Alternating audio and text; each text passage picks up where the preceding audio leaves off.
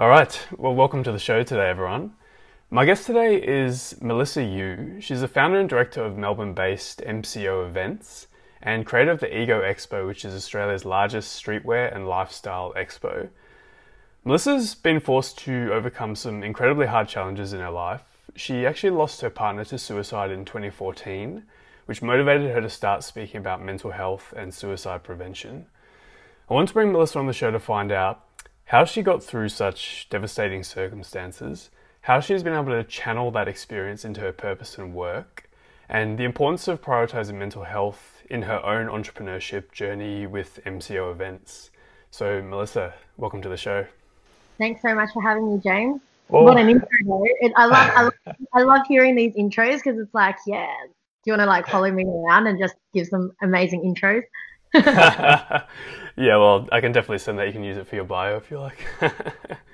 I'd love to start a bit about your background and story just to get a bit of a sense of who you are, Melissa. So could you just tell us where you grew up? What was your upbringing like? Just a bit of your story, if you don't mind.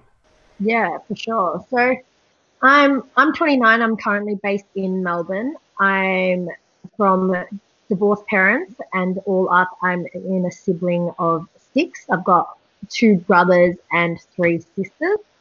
Wow. So, it's pretty busy back in the family life. But growing up, I grew up in a small town called Patterson Lakes. So for anyone that hasn't, discovered Patterson Lakes yet, in Melbourne, it's towards the Mornington Peninsula. So it's along this beautiful stretch of beach and coast. And the best way that I kind of describe it is the OC, because that's really like how I felt like when I grew up. And that might all sound really amazing and picturesque, but for me, growing up back in the 90s, I was actually one of the only Chinese families that had migrated into this area. So it was very predominantly Western. And that being said, so growing up, I felt always like, as a kid, you always want to fit in. You're always trying to fit in. You're always trying to blend in. You're always trying to make sure that you're part of that crowd. So I actually faced some quite early mental health challenges and just not identity challenges in just being the only Asian family in a Western community. So before I even really knew it, I felt like I was already born to stand out just from the color of my skin. Yeah. And then my parents divorced when I was 3, and that was a very early offset of how challenging it can be to have 2 different homes. My parents both remarried quite quickly. So my mum remarried with my stepdad, and then my dad with my stepmom now. And as a young girl then, there was a lot of blame and a lot of potential just thinking it was my fault. There was a lot of that I took on a key responsibility of thinking that my parents broke up because of my brother and I, and which is completely not true. And in hindsight now I know that, but growing up I think I didn't have that awareness. And my mum then moved over to Sydney while I was quite early on. So I was in prep. So I was 5, 6 years old when my mum moved to Sydney and started building her new family life there. So for the better of my childhood, from 6 to all the way up through to 18, actually, all the way up through to year 12 in high school, I was a fly in, fly out kind of child with my brother. So we would go to school with my dad down here in Melbourne, because that's where we built sort of most of our life. But then 4 times a year during those school holiday periods, I was flying back to my mum's, which was in Sydney. And that was quite hard, to be honest. I loved my mum. I loved spending time there, but I was also like, why is it that I can't spend time with my friends in Melbourne because I'm always forced to go see family? Mm. And yeah, that I guess all up though, those experiences and this upbringing of being in quite a traditional Chinese family, we lived with my grandma, to growing up in Australia and in a Western community that didn't necessarily have a lot of the Chinese community there at the time, has forced me to be quite independent and to really start understanding who I was and what that journey looked like in a very, very early age, I think. Yeah, sounds like incredibly, well, yeah, it would have been had its challenges, that upbringing, I'm sure. And I was definitely curious, if looking back on that, do you think that kind of, in a way, helped shape you and help build your character, having to go through that? Or was it kind of a case of, it was just a challenge that you were forced to overcome and it didn't really help or hinder you in any way? Any I thoughts on think, that? yeah, I think everyone's got a story, and if we look at how we grow up, your childhood memories can create some serious foundations and some serious values to the person that you are in your adult life. As a child, you're the most easily influenced by your peers and your environment. And growing up for me, no doubt, this has shaped a lot of my character, and a lot of those challenges have actually followed through into my upbringing. There's a lot of insecurities from there that I'll talk about later. And those insecurities, I suppose, because they weren't dealt with early on, they showed up later in my life when I experienced another loss in my life. That we'll talk about. And those same insecurities from my parents leaving and splitting up, they showed up again, but tenfold in another triggered environment. So 100%, my upbringing and my experiences and what I remember, like, these are some, yes, I just recapped my story, but these are some serious emotions and trauma as a little girl that I'm still processing now, well into my adulthood life. Yeah, I believe it. And I think, as you said, everyone kind of has defining things in their childhood which affects their behavior as an adult. And I love that you're have the awareness of that, and things that you need to work through, because it's definitely important, because it can be really destructive when there's things that are unresolved and we don't even realize that it's driving our behavior. And some of the bad things, well, not necessarily bad, but some of the habits we have and the ways we think about things, it can really drive that, which is not always deliberate or a good thing for us. So I believe that. So tell us, who's Gus, and can you tell us the story of how you first met him?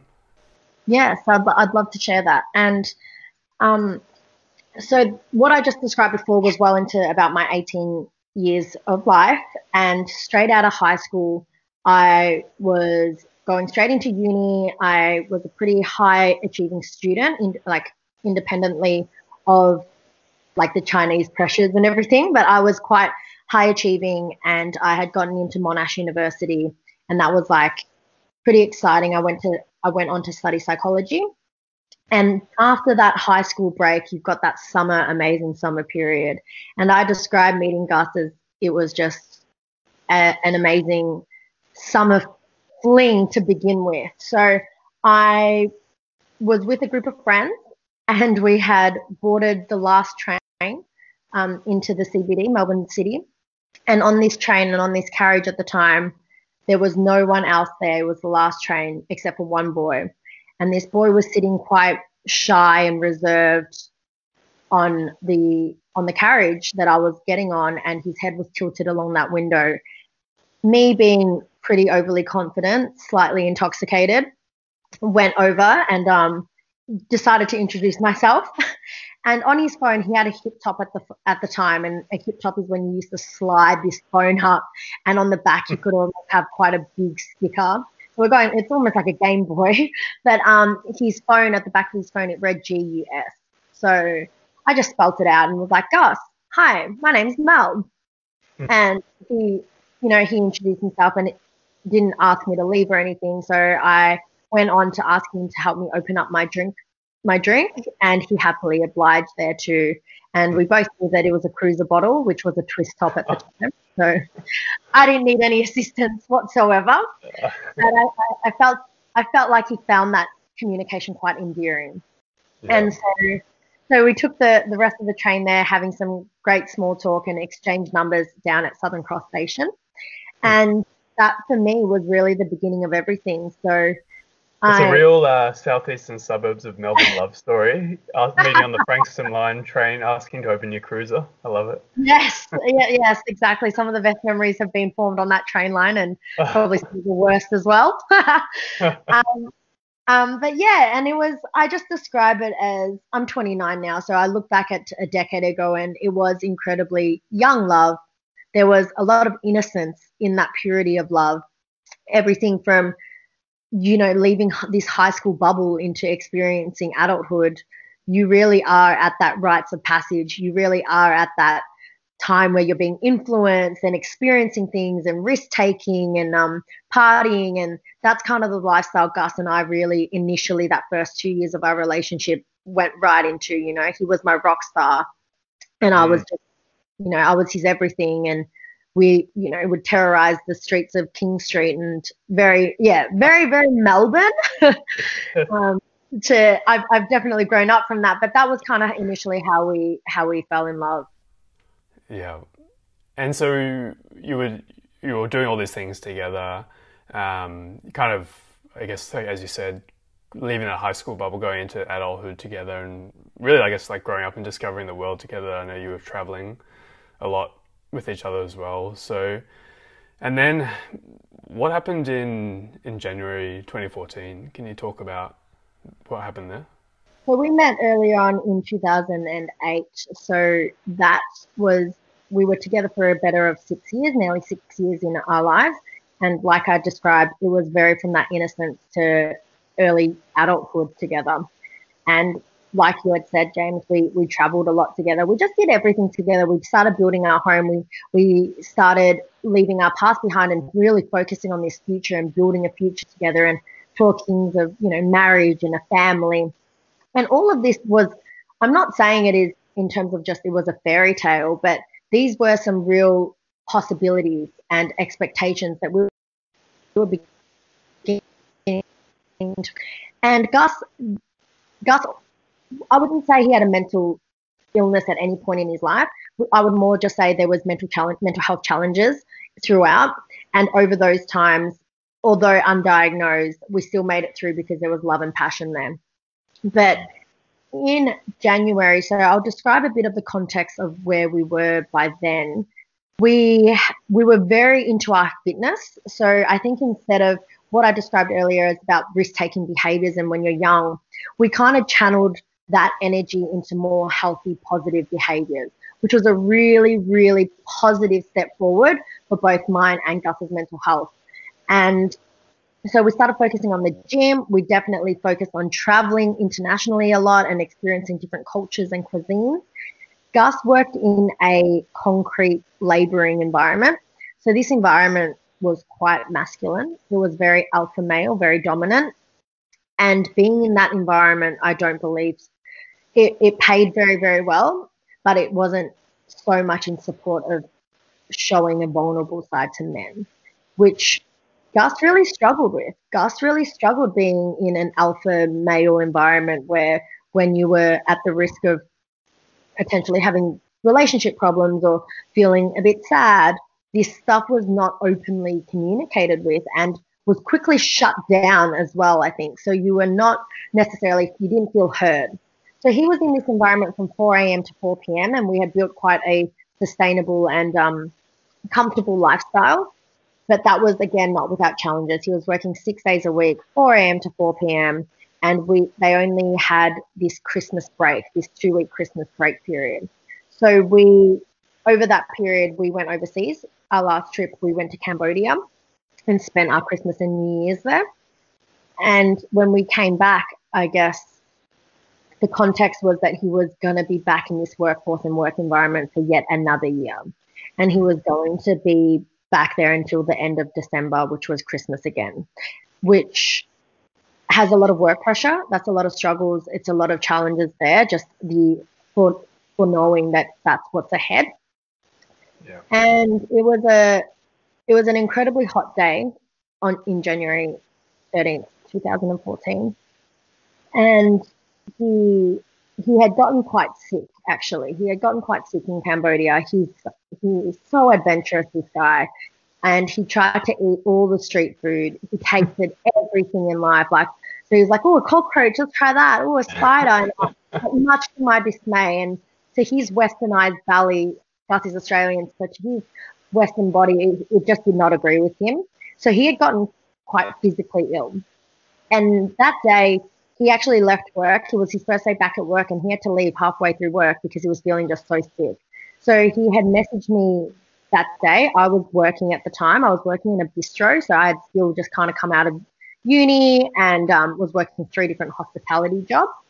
And I remember checking my apron at about lunchtime during service, and I'm not allowed to do that. So it was a quick glance at a phone, and he had said, I'm leaving work. I'm going to the doctor's. I love you. And so I put my phone away, and there was no alarm bells in that sense. That seemed a pretty normal day. And then he had sent me another message at 4 o'clock, and 4 o'clock it read, I've gone to the doctor's, I'm going home. And I can barely see was what he was saying with his driving as well. So I could understand that he was quite extremely ill. So I finished my shift at about 7 o'clock, and it was just this really, really hot day. And I ended up going out for dinner with a couple of friends. And I remember going to message him just to touch base, but I got distracted and I put my phone away and I didn't message him. So by the time that I was returning back to our home, it was 9:30 at night, and the cool breeze was potentially just coming in, but I just remember it was just so hot. And walking up the driveway, I saw Gus's car parked at the front, and there was nothing really, again, no alarm bells. He was home essentially. And I came in and I saw his medical certificate with his antibiotics on the coffee table.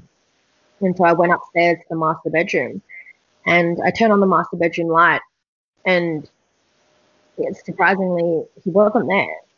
He wasn't in bed, which that's when probably the first sort of, huh, oh, that's okay. And I found a quick reason. He must have been at the boys' house down the road. He was with a couple of friends and he was watching the Supercross. He was really into his motocross bikes. And so I gave his phone a call. And then I guess this was the first sign of anxiety that I experienced because I heard his phone ring. And so I ran down and I recall going out of the door and going to the car thinking that the phone was in the car, and the car door was locked and I could still hear the phone ringing, and the phone wasn't ringing from inside the car. It sounded like it was ringing from the garage. And for me to get into the garage, I have to go back into the house and I have to cut through the laundry and back out the back door into the side door. And I found the source of the ringing, and immediately all I could feel was how cold it was. It was instantly just this overwhelming, intense amount of darkness and coldness. And I just knew. And I think I don't, like I don't even know if it was like the dog was barking and then the ambulances were sirening, and before I knew it, my house was filled with people and relatives and friends. And that was the night that Gus took his own life. So my partner of 6 years died by suicide, and there's really no explanation as to exactly why. But what I've kind of come to terms with is I just call it the perfect storm. Perhaps there was just too many things in place that particular day that allowed him to not think clearly and to be really focused in on taking his own life and not wanting to be here. And over a series of circumstances and events, he was able to follow through with it this time. Yeah, so awful. And yeah, I can't imagine ever going through that. So it's I really appreciate you being open and sharing that. And what do you do next after that? How do you actually kind of move forward and try to make sense of it or go through your life? Like, I just can't imagine what the next steps are from that. So what did you do next? I think when you're losing a loved one in any way, and especially when it feels like it was before their time, is going to be incredibly difficult for anyone. And something like suicide has another huge layer on top of that, because there's just this overwhelming amount of unknown and unanswered questions and what ifs. And as humans, I think we really want to find an answer. We're naturally problem solvers. It's what we do. So when something presents itself and there is no answer to it other than this is what you're left with, yeah, it was incredibly hard. It still is hard.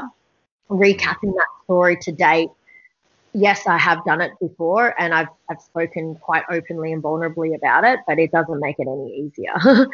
And it's a real lived experience of what I've gone through, and how I've come through it, I suppose, is my initial response would be you survive. I think all it is you just try to survive. You take every hit as it comes, and I'm talking every breath, every minute, before maybe eventually it rolls into every day that it starts hurting. And then a couple months later, it might subside a little bit. And then yet when you smile or you feel guilty, like for that, you go back into this immense amount of grief. So it's been 5 years now since Gus has passed, and I have definitely learned to live fully, but not without doing some incredible amount of self-work. And I'm talking, it's not like, what we hear so much today, like self-love, gratitude. I'm like really implementing what these practices are has actually gotten me through the worst of days and has gotten me through to this unfortunate experience that actually doesn't happen to that many people, and especially not this close. You might hear about suicide, but you don't imagine it happening under your own roof. Absolutely. I can't imagine. Is there any of those specific things that you can remember or that you can talk about if someone else can maybe get some value from that if they're going through something similar? I think I always had, although there were nights and days that I felt absolutely numb and that there was no more will to go on, extremely blessed and grateful that I had a incredible support network. And I understand that this is a privilege. I definitely understand that I have family members and friends that came and stepped in and supported me when I couldn't get up. I'm talking, they literally fed me, forced me to go to the bathroom. One of my best friends actually would be in the bathroom with me, just in fear of anything happening. And that was the initial thing, right? A lot of people were genuinely quite worried at how I was going to be able to survive this. Because when you think about it, people just say, I don't know what I'd do. And so they really, really, the whole community really felt for me. And at such a young age, at 23, I was planning my partner's funeral when most 23-year-olds are enjoying life, or like the world's their oyster, their future's ahead of them, and mine ceased to exist in one moment. And so when that does happen, you really got to start asking yourself, well, you ask yourself the hard questions, like, why me? You do get into a little bit of that victim mentality, like, what did I do wrong? And why did this happen to me? But then I started shaping my message and my story and the event a little differently. So I really just was like, okay, this has happened. I can't change it. He's not coming back. But what can I learn from this? What can I actually learn from this? And how can I help others so that this does not happen again? Because unfortunately, Gus's story and suicide, it happens so often, and especially among young men in Australia aged between 18 and 25, we see a huge spike in people taking their own lives. So in a way, for me, healing, I just started writing about it. I started talking about it. How I like sucked the poison out and like the pain from my heart was I shared it with the world. And I know this might seem incredibly daunting for people to be completely naked and let everything out and just talk about how hard it was. It was the best thing that I could have done, because people then, the community, the outpour of love and reach that I was able to have, that got me through. So it was my community and my support. And if anyone's going in that deep, dark place, and again, I know your audience, James, it is business, but business and entrepreneurship all has mental health challenges. So whenever someone's going in that deep, dark place, and we all get there, we've done that when we don't close a deal, or we're in a startup phase where it's just all grind and no profit and all of that. So when you're in that deep, dark place, just don't lose hope and leverage your support network and community network. Put your hand up if you need help, because I guarantee you someone will see you put your hand up and someone will reach out and help you up, because that was the best thing that happened to me. Yeah. Yeah, it's great advice, and it's a powerful message as well that, yeah, if people, whether it's in business or in life, not everyone has to go through something as tragic as you've been through. We all do sometimes go through some challenges, as you mentioned, that might not be quite to that scale, but they can be challenges, and don't be afraid to reach out and share what you're going through, and you'd be surprised at your support network. A lot of the times people will come to help you, and they can help you through that. So yeah, it's And a great message. how many people would resonate with it? So it gives people perspective, and it allows people to not feel so alone in it. Even if it's just like I've made no sales this week, or or I had a breakup. The amount of people that might not have gone through the exact same situation as you, but they've got empathy for you. They can sit where you've sat and can pull an experience from their own story and journey and really relate. And they might not have had the courage to put into words, but when you do and someone sees it and they don't feel so alone anymore, that's incredible. Absolutely, couldn't agree more. So how have you kind of taken this experience and kind of transformed that into your purpose? Has a lot of it just been, as you mentioned, sharing the story, showing people that they're not alone? Has that kind of been the main way you've taken some good from that where you can, or is there any other ways you have? So it really did. I call Gus's death in my life as the fork in the road. It was really a deciding place for me where I could have gone both ways. I could have gone down this really bad rabbit hole and spiral, and gone back to sort of old behaviors of drug and alcohol addiction, or I could have utilized what I've done now and really become hopefully a beacon of hope and a beacon of light. And I show up now with more meaning and purpose in just the way that I stand, in just the way that I talk, and everything that my personality and my authentic self brings now is all because of that. It's 100%. It's all because of that pain that I have gone through. I've made that mess my message now. And now after 5 years though, now I'm kind of speaking Mel's stories. So for a long time there, when I described that healing process, I think I was still really sharing Gus and Mel's identity and Gus and Mel's story. And it has been really, really beneficial to have Gus's story shared like that. But what I've found more recent than ever, is that, oh my God, I'm still alive. Like, I still have this whole incredible story myself that I can share about how I got through that. But now I'm living my life, and I'm living my life with intention and purpose, and that has value as well. And so that's kind of been a real shift, I think, in my own self-awareness and my own journey, is realizing that we all have unique stories. And even though some people have influenced us so incredibly much in our purpose and our passion, you still got to tell your story. Yeah, absolutely. And I would love to talk a bit more about your kind of latest ventures and story as well. But I guess just while we're still on this phase of your life, is there any overarching message or just any sort of little piece of information you just really want to make sure that people understand when it comes to mental health or any of that sort of stuff? Any overarching message you would pass on? I do. I think anyone that is going through mental health challenges, it's a really refreshing reminder to ground yourself in realizing that life is 10% what happened to you and 90% what you do after it.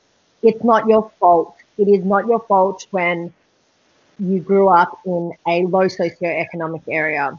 It's not your fault if your parents abused you or weren't there to be able to support you. There's a lot of things that are not your fault, but realizing that everything is your responsibility to change that has really, really helped myself and a lot of other successful thought leaders in this. I'm not original in this thought. I'm paraphrasing it, of course, but it's definitely your responsibility, taking full accountability of your life's decisions, and your mental health can turn around should you wish to do so.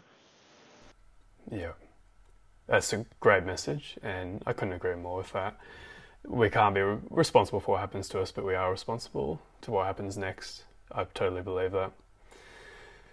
So I'd love to talk a little bit about your own entrepreneurship journey, especially with MCO Events, and maybe we could go through the story of how that came about, because events is a really tough space to get into. So I was wondering, how did MCO Events come about?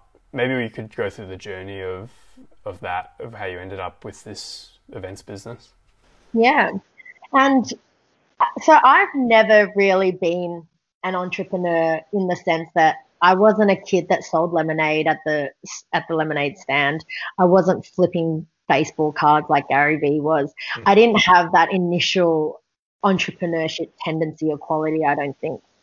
But over time, with what's happened to me in my personal life, I became a lot more intentional with where I wanted to be. And so psychology, although was really, really great for me, and I was making a difference one-on-one with clients, and I wanted to make more of an impact, and I wanted to do a lot more with one-to-many. And I ended up falling in a role with the Australian Tattoo Expo. So it was very, very completely left wing of everything that I was doing. And I ended up falling in this convention trade show space with an industry that is so niche and so sometimes too cool for school. But yeah, the tattoo industry welcomed me in, and I think I worked incredibly hard as well to understand the culture and the meaning behind it. And I was fortunate enough with the company there that I was working for up and be a pretty significant role, a project manager role, running these national trade shows around Australia. So we had about 10 to 12,000 people per weekend in each major city that the event was held in. And so I'm not going to really say anything bad about this company or anything, because I've had the most fondest memories and experience and skill sets from it. But MCO Events, if I have to be true to myself, was born out of frustration. For me, working in a work culture for 4.5 years, and I was, like I said, I think I'm honestly, genuinely quite high achieving, but the work culture didn't acknowledge or made me feel appreciated in this environment, which was quite difficult for me. I'm sure other people that have worked in corporate companies and large businesses and watching the scale and the profit scale and everything, but not feeling valued when you can easily slip into feeling like an employee number. There's a level of frustration there that sometimes life pushes you to change or at least try. So for me, after that amazing role there, I think for me, I'll just say I hit a glass ceiling there and really wanted to test the boundaries of what I guess Mel could do, because I had acquired this amazing skill set, but I don't think that I was being in tune or working in alignment with my own core values. So that comes down to self-awareness and realizing, hang on, this set of values doesn't potentially match my set of values. So MCO Events was born out of frustration from there.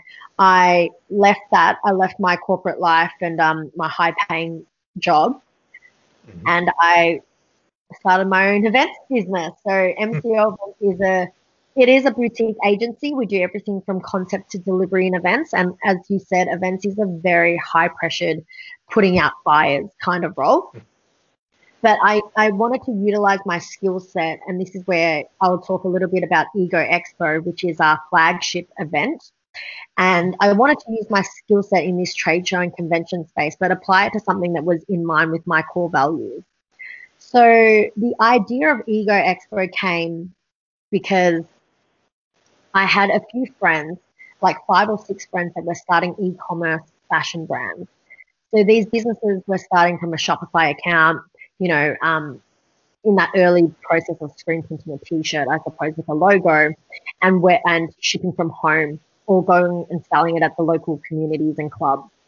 And I saw this common thread that people weren't getting their stories out. And I understood that consumers buy stories and they buy on emotion. They don't necessarily just buy a product. Mhm. So I started digging a bit deeper and I'm like, well, what's the difference between one streetwear brand and the other? Like, really, it's just a logo on this exactly the same quality t-shirt as well. And how do you get a brand? How do you leverage a brand to become wanted in the marketplace in such a saturated fashion industry as well? So I thought, wouldn't it be nice if we got all these founders of these little independent brands that were able to come out and set up shop together? We build a community around this because there's enough brands and Shopify accounts out there. And so what if we built them and the founders got the opportunity to share their story? So now it's no longer about buying a logo from a t-shirt. It's buying into an ethos and the values of what this founder represents. So I got really, really excited by this. And I looked in the marketplace and I looked at the Australian sort of fashion e-commerce business side, and there is currently no platform that serves it the way that this platform could. So Ego Expo became the Ego Expos. It was a play on words, and it was all about identity. So ego is all about identity, and fashion feeds that. Whether you dress it up or you dress it down, we all have one to play a part in. But there's more to us than meets the eye, and there's more than us that meets the ego. And there's more than us that meets the clothes that we wear as well. So this was the first opportunity where Australian millennials and pop culture could come together and leave their ego at the door and actually come and experience people for who they are and who they were, and just saw people and gave them an opportunity to listen and to share their story. And I moved quite quickly. Surprisingly, I look back and I'm like, this is probably where the entrepreneurial journey and the spirit really started coming in, because it was passion and there was fire in it and there was risk and it was this whole startup journey about just getting people on board. This was literally an idea in my head. I could have been selling unicorns for all that mattered. But come 2018, when it was launch of this massive Australia's first and largest streetwear expo that was built in my head, we, and not without challenges, of course, but we opened our doors on February 17th and 18th, 2018 to 50 exhibitors of brands, one including Volley Australia that signed on board. And we had 4 food trucks.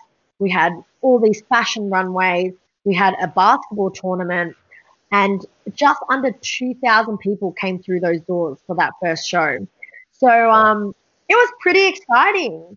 It was really, really exciting. But I think yeah, that's kind of how like MCO Events and Ego Expo started. And now we're coming up to our 3rd year, and the organic growth and that community, we've only just begun. When I look back now, I'm like, we're still a startup. We're 100%, we are still a startup. We're just as hungry. We have just as little resources that we're fighting. And our team of little sort of entrepreneurial and intrapreneurial spirits are continuously working very, very hard. And I think for me, that had a lot to do with my leadership as well. So being an entrepreneur, having an idea, it's all good and well to have an idea, but you've got to be able to inspire and lead people to follow in your steps and to help you build your dream, because no man's an island. You don't build a business on your own and it was all you. You've got to give it back. And for us, you really got to give it back to the community. So our platforms, because of my personal story, our events all have a social element in it. All our events will always have a social impact, and you'll see us always fundraising where ticketing fees will go to a charity like Beyond Blue or Lifeline Australia. This year we did one for COTS, Christmas on the Streets, that was all about raising money for the homeless. So yeah, you'll see us always having a social impact on that. But I think that's, as a founder and as the leader of this business, that's something that the values I will instill in that and carry that through. Yeah, it's cool. It's a great story, and it looks like a great expo as well. And you did mention that there were some challenges along the way there. So I was curious if maybe we could dive a little bit into that, because it sounds great, like quit your job, start this agency in your head, and then one, two, skip a few. You've got the Southern Hemisphere's largest lifestyle streetwear expo. So maybe we could fill in the gaps a bit. Was there any major challenges in that transition? Yeah, there was some real big challenges. Number one thing in business, cash flow. Oh my gosh. Figure out your cash flow and have some real tight budgets, because especially with events, things can blow out of proportion in production. So cash flow became a huge challenge for us between year one and whether we were even going to run a year two. And that just came from a lot of learning. We were just spending way too much than what the money was coming in. And although I just said like 2,000 people came through the doors, we were spending more than that as a ticket price for that income coming through. And so we really I had to knock a lot harder for sponsorship deals the second year. And I had to swallow my ego a little bit as well, and realize, like, I'm quite transparent. In the first year, we made no money. We really made no money in our first year, but it's having that fight and that passion and that grit to carry on and to go again and to reinvest somehow differently and play your cards a little bit differently with experiences. So cash flow was a huge challenge for us. And another thing is we had a lot of legal issues going on that was really hard on our business. And that was a challenge when we had people sort of sending us cease and desist letters. I won't name the company, but I said that the idea was born out of frustration. There was a lot of frustration, I guess, that came out from that too. And we had a lot of businesses that were kind of saying, you've taken our IP, which the industry that I was previously in to the industry that I'm in now, fashion, was completely irrelated. So it wasn't successful on their behalf. However, it took up a lot of my mental health and my emotional challenges. So anyone starting a business as well, I see it a lot with recruitment companies, people working in a recruitment company and then starting their own recruitment company, or people being an accountant and then starting their own account. Being aware of what those potential legal challenges are and making sure that you're protected in all your written agreements. I can't stress enough about having a paper trail for everything, because there's too many business deals that have gone wrong over a handshake. And at the end of the day, it's just not going to hold up in court. Like, we shook on it, bro. Like, but I had your word is something that you've heard a lot. And I can't stress enough about those challenges in a business. If you're building a business from the start, just make sure that your company structure and things really do make sense. And if you don't have a clue what that means, talk to a lawyer, talk to a accountant. Just make sure that if you don't have the resources, go find that resource and make sure that you get 1, 2, 3, or 4 more opinions on it as well, because everyone has an opinion. So opinions come free, but making sure that those advices and stuff, seeking people that you trust, and that will cover a lot more hiccups as well. So they were my 2 big ones, I think. Understanding your company legal structure as well as your cash flow and your budget. If you're not good with numbers, again, I use Xero, and online payment platform software. There's just so much tutorials and stuff that you can actually learn now. So making sure that you're educated before you actually go and take action. Yeah, it's great advice.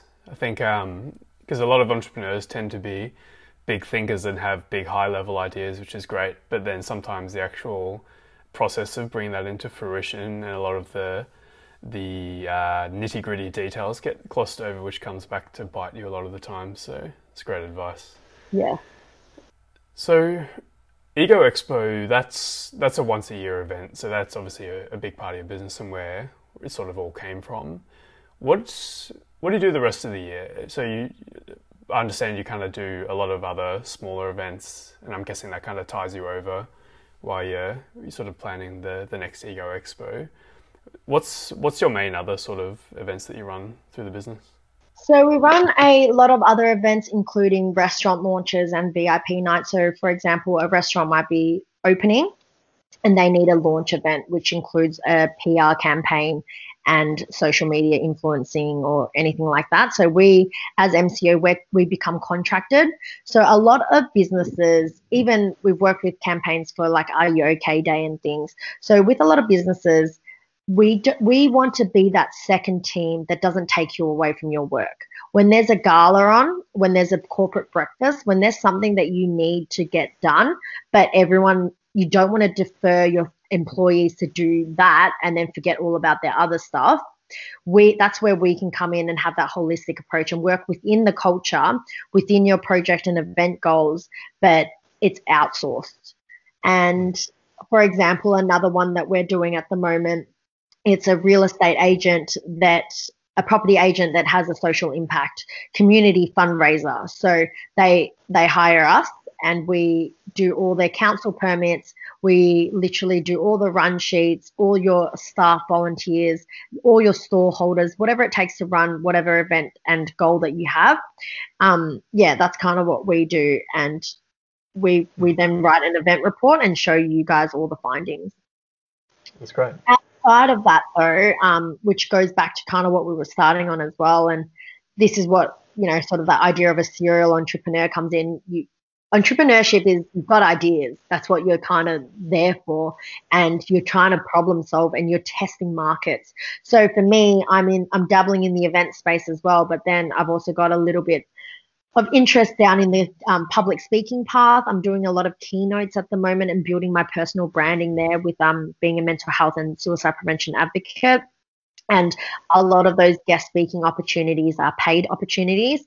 That being said, there was a whole amount of free speaking events as well that I did to build my brand up. But now year 4 and 5 sort of in my advocacy for this space, I do get a lot of paid speaking roles. I'm also wanting to move in, as well as this podcast space, I'm also wanting to move into sort of mentorship and coaching. It ties in with my skill set in events. So we've lately been sort of trying to run some mastermind classes and seeing what that looks like, some mental health gratitude classes, some self-awareness classes, tying in startup business with my experience in business as well, but also using some key professionals and creating a workshop or a boot camp around that, which is again centered around events, but with a core focus of bringing in these startups the best chance of success instead of failure. That's awesome. Up to a lot of things. It's great. Talking about speaking, one thing I was really curious about, how did you end up interviewing Mark Wahlberg? Can you tell that story? You have done your research, James. So I'm a big networker, and I believe if you're in the world of business and you understand that business to business is just people to people at the end of the day, it's pretty important to make sure that you're knocking on those right doors and building your amount of contacts in a very genuine and authentic way. So I do that through a lot of social events. And I happen to be a student of JT Fox. JT Fox is a American Canadian business coach. If you know him, you'll know him. And if you don't, I'm sure he's going to do an ad for you or something soon, because he's everywhere. This guy is everywhere. But I was fortunate enough to be part of his 1% class, and he was giving out this opportunity where he was taking one student from every country to this massive end of the year conference called Mega Success to interview either Mark Wahlberg or John Travolta, which was pretty awesome. And I was one of the lucky Australian students to then be able to give the opportunity to interview Mark Wahlberg on a stage in front of 2,500 people. And that was euphoric and intense. I remember, and it was just so awesome though, because what I actually learned from that experience and being able to rub shoulders and give Mark a hug on stage, and also then, have a chat with him backstage and take a photo with him, what I've really, really realized is that we're all the same. We put people on a pedestal, and I did myself. I was getting heart palpitations at interviewing this, it's Marky Mark. But when I got on stage with him, it was just so easy to have a chat because they're just so real. And I think and I haven't met Dwayne Johnson myself, but the people like The Rock and I've seen Arnie with some of my friends, and it's almost like these people that we put on this celebrity tier status, these guys are so humble and they're so incredibly real and genuine that it's like talking to an old friend. Yeah, so it was really, really amazing. I know not everyone gets an opportunity to sort of just hang out with Mark Wahlberg and stuff, but like this was an opportunity that I guess I happened to be at the right place at the right time, and I said yes. That was the most important thing. It was a risk, and I said yes, and I just left and traveled to America. So it was, um, yeah, it was an incredible opportunity that also then helped my brand, I think, a lot. So it comes up in a few interviews when people find the footage or the photos, and it's a pretty good conversation to have, I suppose, because it's rare. But yeah, say Yeah. yes to the opportunities. You never know where it's going to take you, and go with your gut. There's things that it's like it might be a risk, but every day's a risk anyway. That's right. I love that. That's such a cool story. Say yes to opportunities for sure. And it's so true what you said. People are people. We kind of idolize celebrities, or some people do, but at the end of the day, we're all people, and I totally believe that. So it's a great message and learning from that whole experience. So, sort of coming up on the end of the interview here, Melissa. It's been an awesome conversation so far. Appreciate you being candid and open about everything. So, just a few quick questions just to tie out the interview here. What's next for you and for MCO Events? So, you've obviously got Ego Expo. It's a big journey for you. You mentioned some coaching, some mentorship, and some other extra speaking things on the side like that. Is that kind of your main focus at the moment, or is there anything in particular coming up for you?